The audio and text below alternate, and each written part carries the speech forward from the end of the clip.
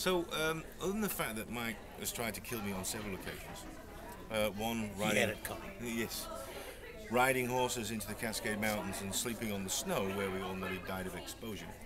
We've had many adventures together, and but my favourite Mike Grell story is the one about the 45. So I'm just going to hand it over to Mike to tell the story.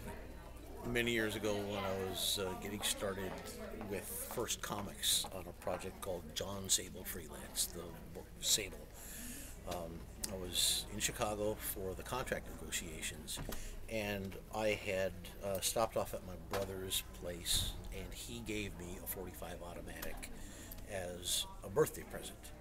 And that was really great, but I had it with me when I traveled out to Chicago.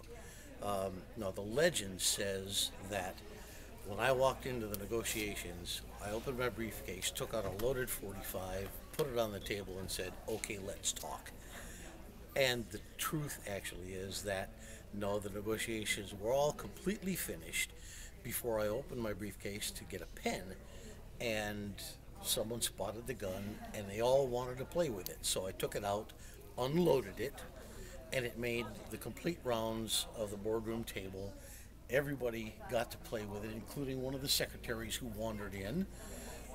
She took a look and she had to play with it, and she said, "You know, I'm not afraid of guns, even though I've actually been shot once." And she had.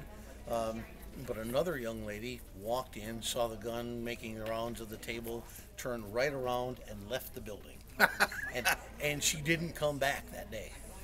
So the moral of the story is, when the legend reads better than the truth, print the legend.